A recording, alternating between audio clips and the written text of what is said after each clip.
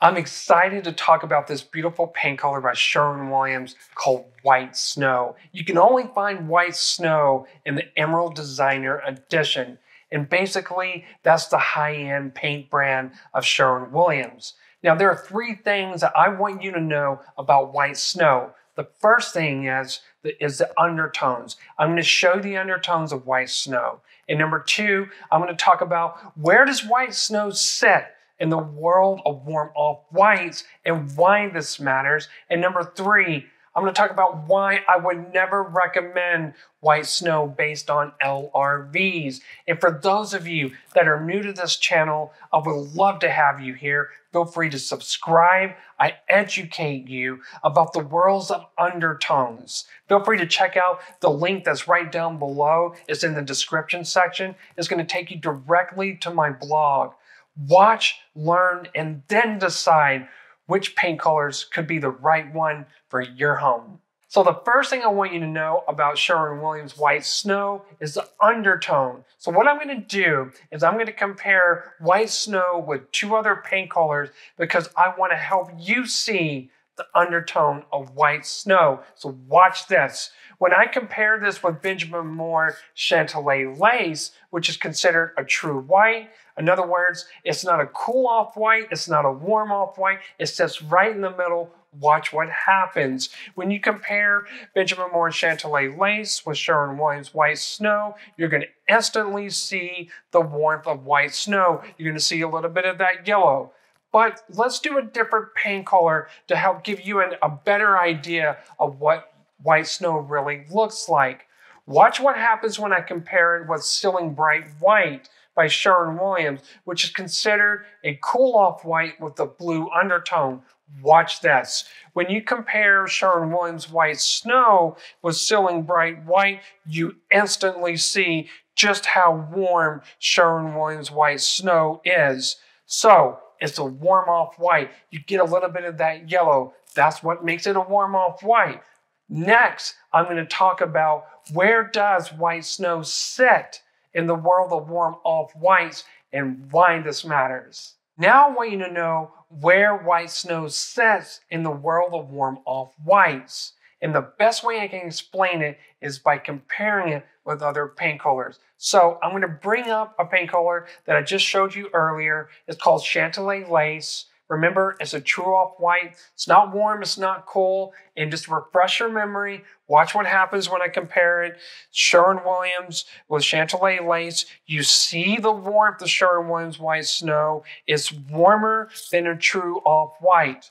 Okay, so we know that it's warmer than a true off-white. Let's compare it with another paint color called Benjamin Moore Simply White.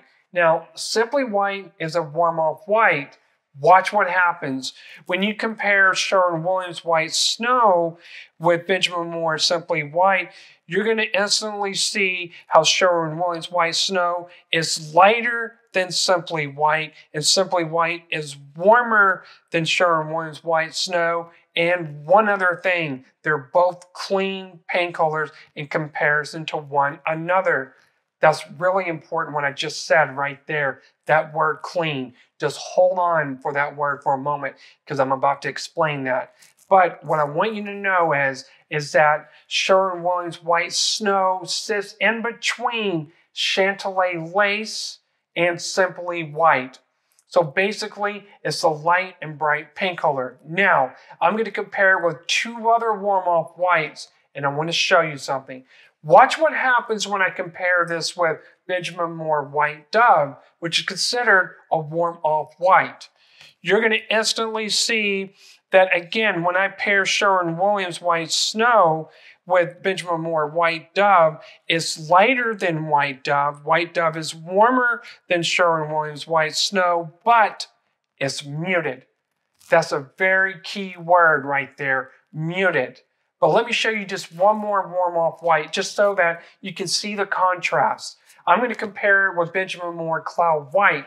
Watch this. When you compare Benjamin Moore Cloud White, again, you're going to see how Sherwin Williams White Snow is lighter than Benjamin Moore Cloud White. Benjamin Moore Cloud White is warmer than Sherwin Williams White Snow.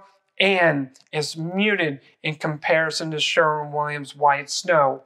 Why is that so important? Well, the reason why this is important is I always say that you should compare your paint colors, in this example, white snow, with your fixed elements that you have in your home.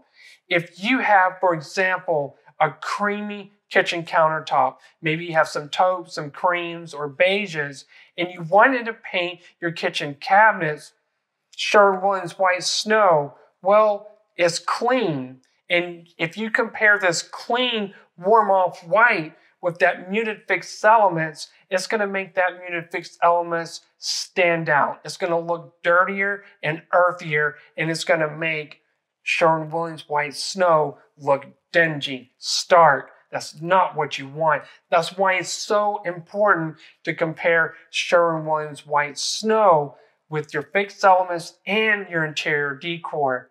But if you want to skip this entire process, and if you're tired of trying all these different paint samples and you just want to get it right the first time, then check out the link that's right down below in the description section, and I can help you find the perfect interior or exterior paint color without ever stepping a foot in your home. And feel free to read the reviews. I have over 400 reviews. See what clients have to say. I would love to help you. Next, I'm going to talk about why I would never recommend Sherwin Williams White Snow based on LRVs. For those of you that have been following me for a while know that I never talk about LRVs because they're misleading. I have never recommended interior or exterior paint colors to any of my clients based on LRVs. And that's including Sherwin Williams White Snow. Yes, it has a high LRV, but it doesn't mean it's going to make your space feel lighter and brighter. Because let's just say, there's so many examples, but I'm just going to give you one example. Let's just say that you have a space and you don't receive a lot of natural lighting. And it doesn't matter if it's south or north. And if you were to paint white snow in there, it's going to look dingy. It's going to look dirty. Instead, if you want to go light, you go warmer. What's really important is you need to identify if Sherwin Williams White Snow, is it going to be warm or is it going to be cool in your space? Is it going to be dirty or is it going to be clean? And the list goes on. You've got to compare this with your fixed elements and your interior decor and be mindful of the type of lighting that you may receive in your home. I would love to hear comments from all of you. If you have any experiences with warm-off whites, let me know in the comment section down below. Or if you have any questions about Sherwin Williams White Snow, I would love to hear it. Until then, I will see you in the next video. And don't forget to put a like on the video if you found this video helpful to you.